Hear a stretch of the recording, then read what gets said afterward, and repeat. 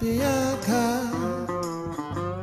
Make sure you get oil in one time, so you don't have to interrupt. Okay, hold on for a second.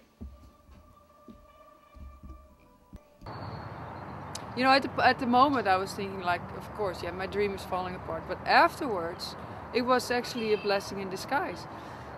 because of that, I wanted to find out. All the doctors, all the physiotherapists and different therapists told me, this is wrong, or this is wrong, or this is wrong with your back.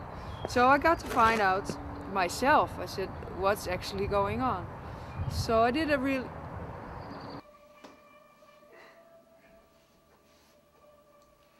Start off with strokes.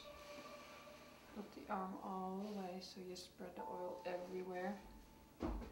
It's a massage, and at the same time you divide the oil. Okay, I'm going under the body and pull the scapula on the side again. Press down. Let me stop. Guys, spread your oil. Then you go underneath the body.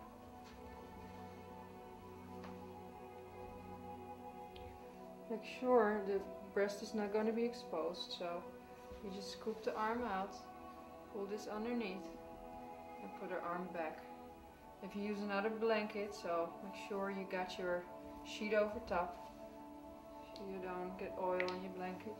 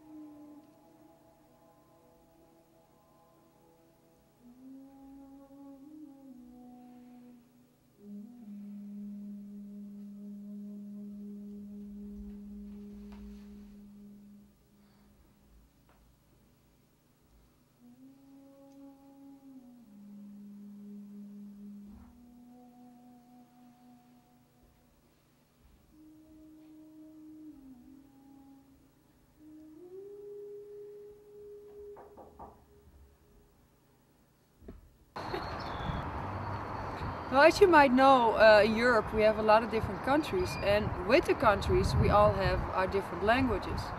There are some countries like, for instance, Switzerland, that's kind of like in the middle of Europe. You have as well French as German, and also in Belgium, that's underneath the Netherlands.